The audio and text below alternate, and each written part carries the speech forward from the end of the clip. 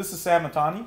I'm here with Richard Holdner, the maker of super fast top speed cars, and he's going to tell us a little bit about his latest project, the Suzuki Kizashi. Richard, how you doing? Good, how's it going? Good to be here, Sam. What do you got here? What we've got is a 2010 Suzuki Kizashi. Suzuki just introduced the car this year, a brand new car. We're real excited about it. It's a beautiful car, very aerodynamic, which is perfect since we're going to be taking the car to Bonneville to try to set a land speed record.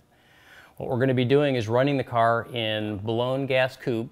Currently the record is 202 miles an hour and change, so we're going to be taking this car and hopefully going a little faster than 202. You think the car will do it?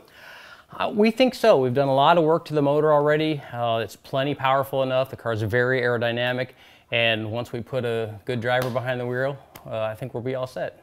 Richard, I hear there's another record we could go after, which is a little lower speed than the 203. Yeah, that's true. There's also a normally aspirated record in Gas Coupe, which is without the turbocharger. We'll be running the motor normally aspirated.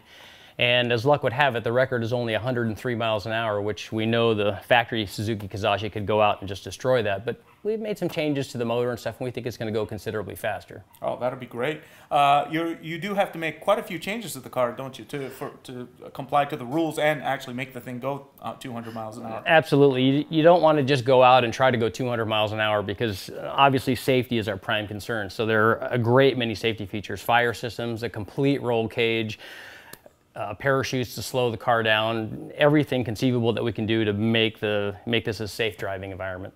Well, what we want to do is kind of highlight some of the stuff you are doing in a series of videos here for roadandtrack.com at www.roadandtrack.com, and you can see it on Facebook at Facebook/roadandtrack and Facebook Suzuki Autos. So Richard, why don't you kind of tell us what you're going to be doing, maybe starting with the engine? Yeah, let's go take a look. All right.